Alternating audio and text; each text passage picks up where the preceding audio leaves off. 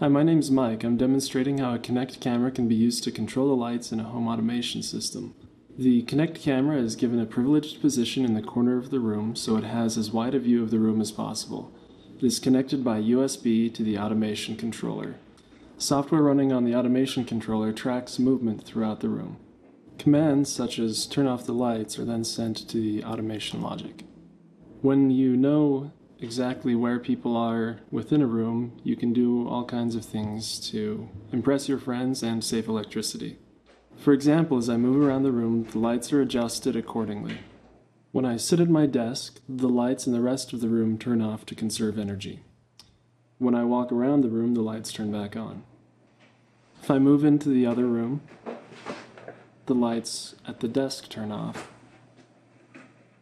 When I leave, all the lights turn off automatically. When I return, the lights turn on. No more trying to find a light switch in the dark. Finally, at the end of the day, I can sit back and relax and watch a movie and the lights dim automatically.